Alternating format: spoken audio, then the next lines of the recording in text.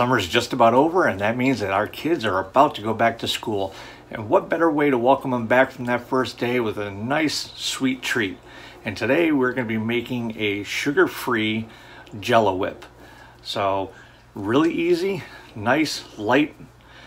The kids are going to love it and make that first day back to school a little bit easier on them and on us. So let's go ahead and make this nice, easy, delicious treat.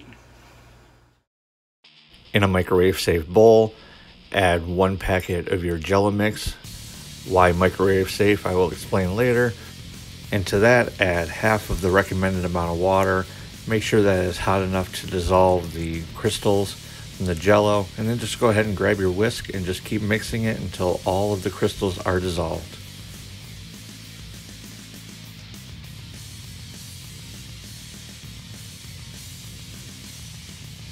Now that your crystals are dissolved, go ahead and add the other half of the recommended amount of water, but make sure that this is cold water, because you're going to want to bring the temperature down of your Jello mix, and then go ahead and just give it a stir and make sure that it's all incorporated and starts cooling down.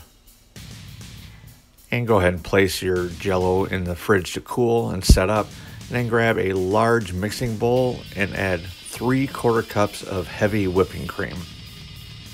Then just go ahead and grab your hand mixer. You can use a whisk attachment if you have one, and then just on a low speed, just start mixing it, because if you've never made whipped cream before and you start off on too high of a speed, you will be quite surprised at the mess you can make.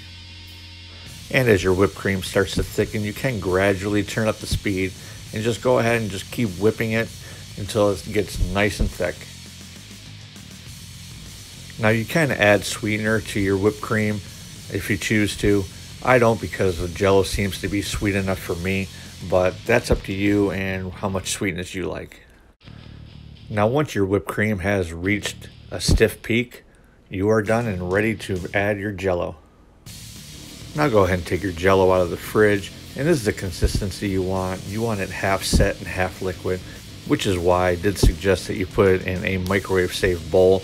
That way, if it is too set, you can go ahead and throw it in the microwave for 10 seconds at a time until it reaches the consistency that I had.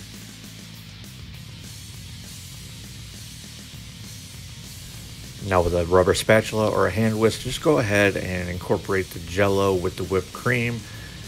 Now if you're using a rubber spatula, just go ahead and fold it in so that way you don't break down the whipped cream. But if you're using a whisk, you can go ahead and just give it a really good mix. The goal here is just to completely incorporate the Jello with the whipped cream and just make it nice and smooth.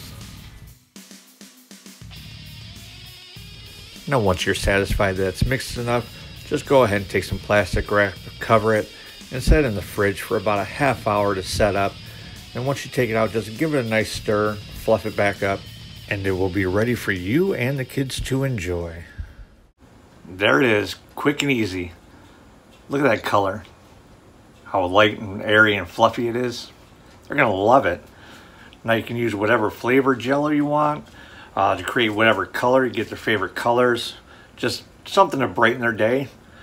But the important part is, like I always say, how it's gonna taste. And let's see how much they're gonna enjoy it. Oh, that's real good. Nice and fluffy. Sweet, but not over sweet. You know, no real sugar in this, so a little bit healthier for them. Actually, it's a lot healthier for them because it doesn't have all that sugar and all that other junk in it. So heavy whipping cream. It's a beautiful dessert, something quick, very easy, you know, something to brighten up their day without having to put too much effort into it. Not that they're not worth it, because I know how much my kids mean to me, and I'm sure how much your kids mean to you. So just another amazing dessert, something that you can give them to just show them how much you care about them and how much you love them. So, you know, you can try one of my other dessert recipes. You know, I'll put a link up there. If they're not into, you know, the fruity flavors, if they're more of a like a chocolate or a mousse kind of flavor, I have some recipes for that.